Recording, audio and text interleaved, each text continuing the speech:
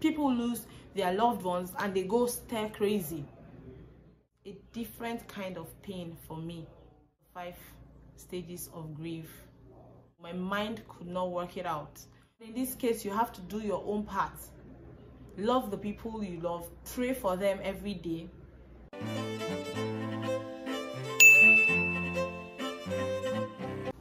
Hi guys, welcome back to my channel. My name is 𝗵𝗲𝗶𝗵 and I have missed you all so very much. Now we're back for good and we're resuming posting content weekly.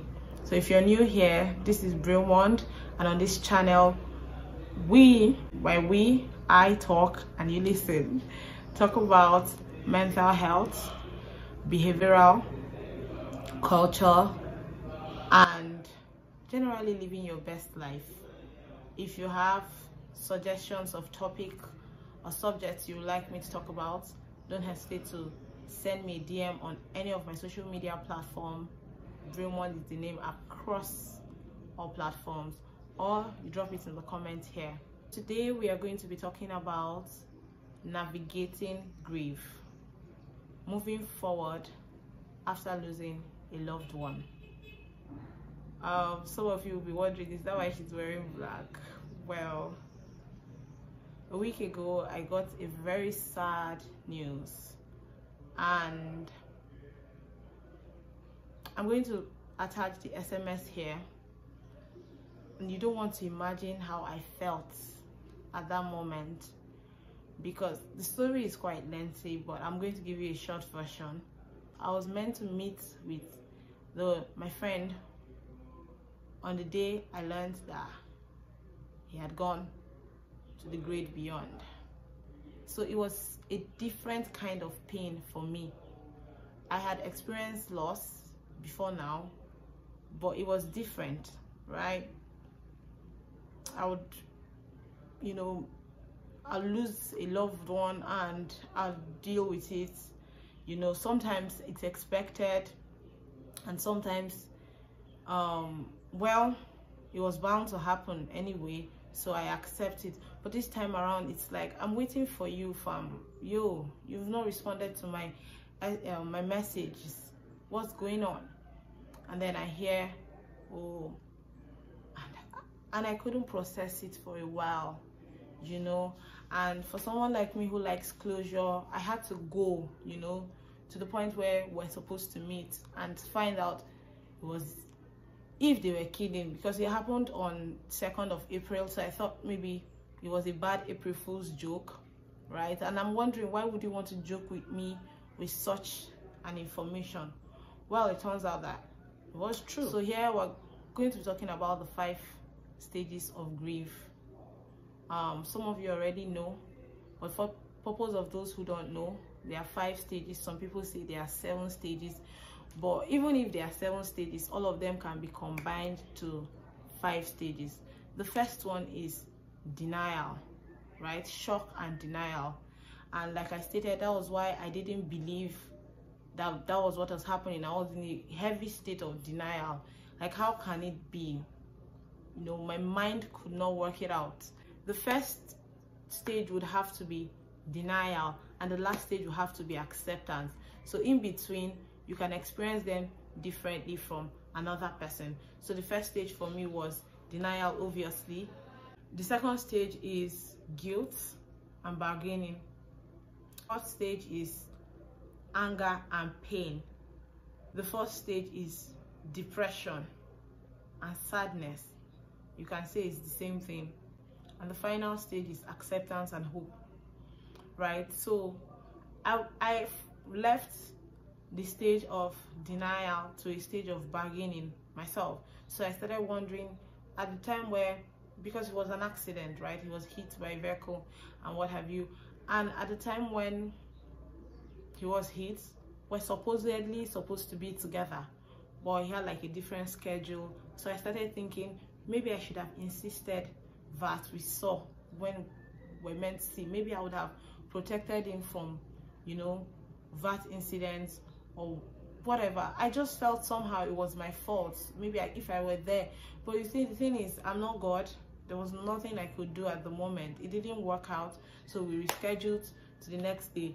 But somehow I just felt like I should have done better. So that was me trying to negotiate.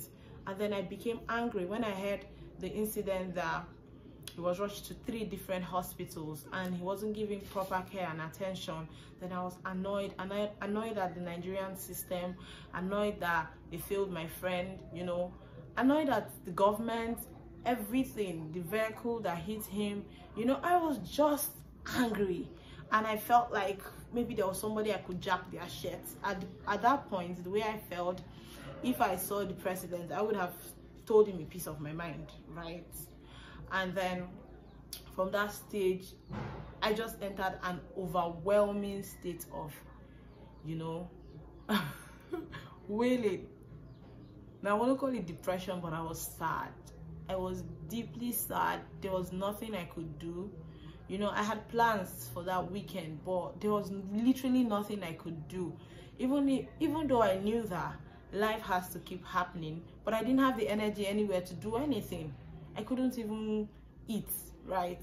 I couldn't get myself to eat. I couldn't get myself to stand up. There was a lot of things that I just kept, you know, moving. Like, I started to imagine that this my friend had dreams, you know. The last conversation we had, we even have like a continuous conversation, right? We're supposed to talk about something that I had moved. So I was feeling all sorts of ways. Maybe I should have had that conversation then, you know. Fam, it was terrible. Then I went through his social media page and I saw that he had been buried. I mean, he died at 27. There's no need to waste time with the burial, so naturally they buried him almost immediately. And that was when I began to accept that, okay, my friend has gone. I might not see him in this world physically until we meet again in the great beyond, you know. And I started to come to terms with it. But doesn't mean that I don't still get overwhelmed. I still cry sometimes when I remember it, right? And I find that I'm never going to stop missing him, right? I'm never going to forget the conversations we had, the impact he had on my life. I am just going to remember him with fondness, like the projects that I agreed I was supposed to do. For me now, I'm never going to back down on it, because I don't have him to explain why I'm not going to do that anymore.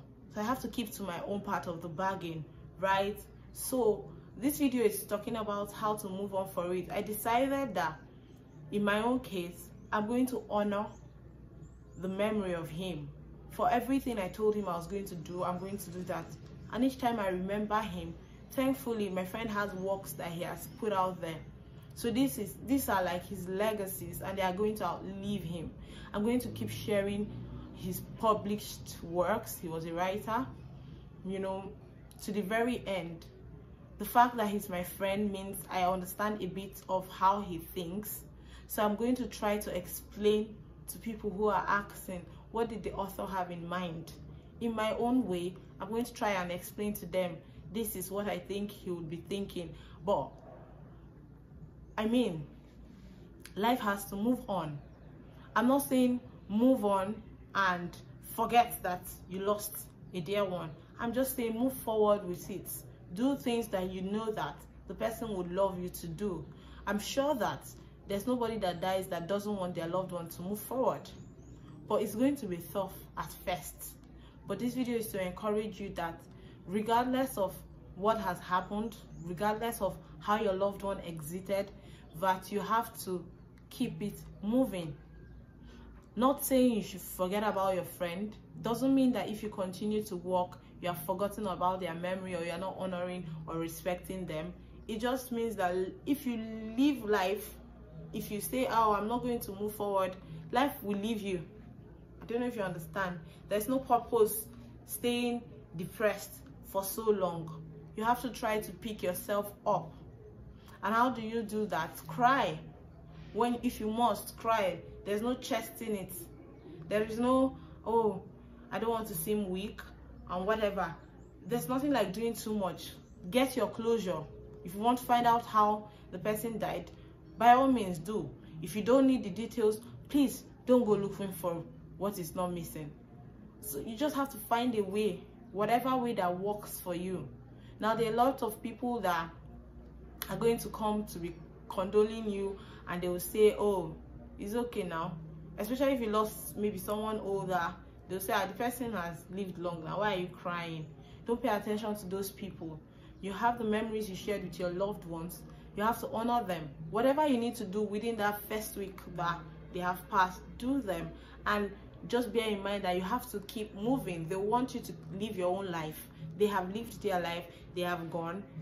Now you have to continue to find a way to live your own life. And if you're watching this and you've ever told somebody, don't cry, move on, nah, you shouldn't do that. Don't ever tell somebody how to grieve. You cannot, there's no handbook, right? You can't tell somebody this is how you're meant to do it, or this is how I did it, because we're different people.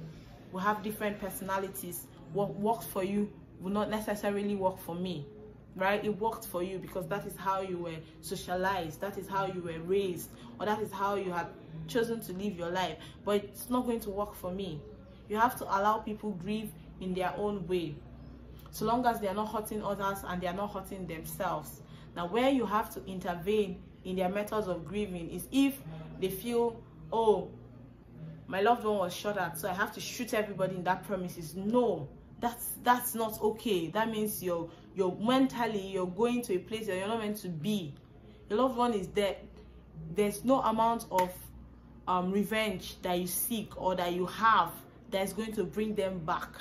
So you have to know that in your grieving, you don't have to go after any other life. Now, an eye for an eye does not apply in the case of death, because now the person is dead. They're not going to come back.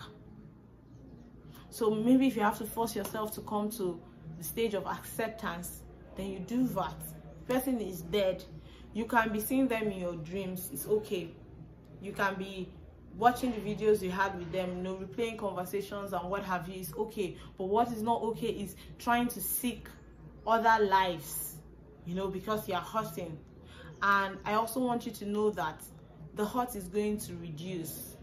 Now, it's never going to stop, like stop, but it's each time when you remember, it's not going to be as painful as it was the first time you heard it, right? You're going to move forward with it.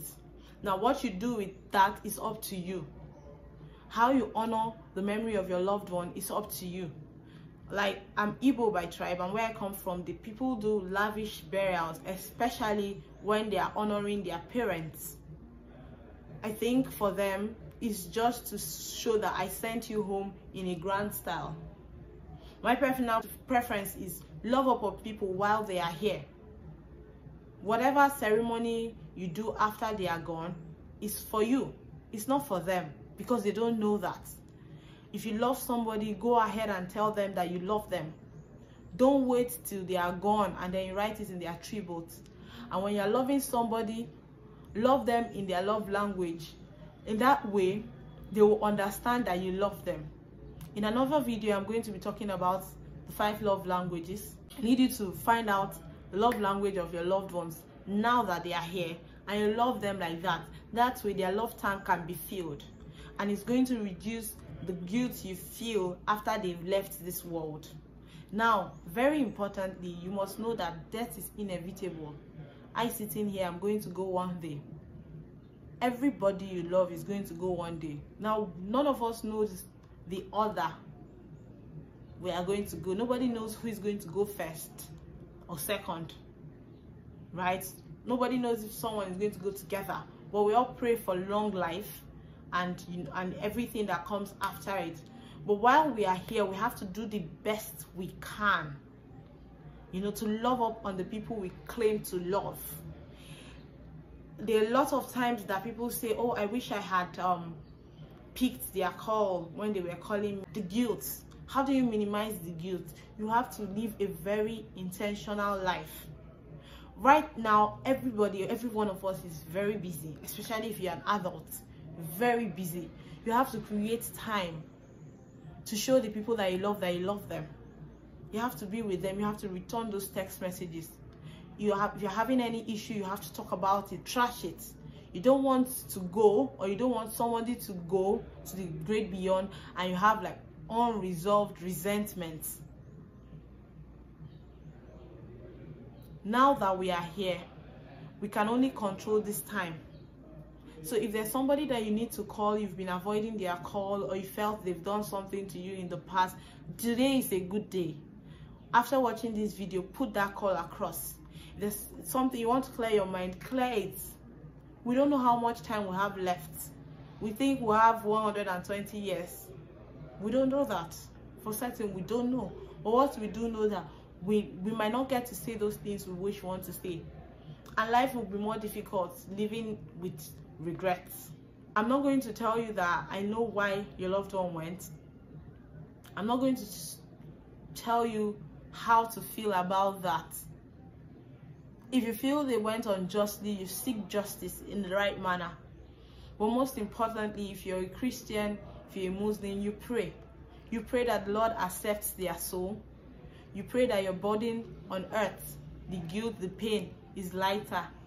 And if you know a family or a friend who is grieving, you pray for them, that they have fortitude to bear the loss. Because sometimes people lose their loved ones and they go stir crazy. Yes. But in this case, you have to do your own part. Love the people you love. Pray for them every day. And then pray for the people that have gone and the people that are still here. May we all do what is right, and may we continue to live a life that is pleasing to God. Until next time, my name is 𝗵𝗲𝗶𝗵, and if you're yet to subscribe, please subscribe.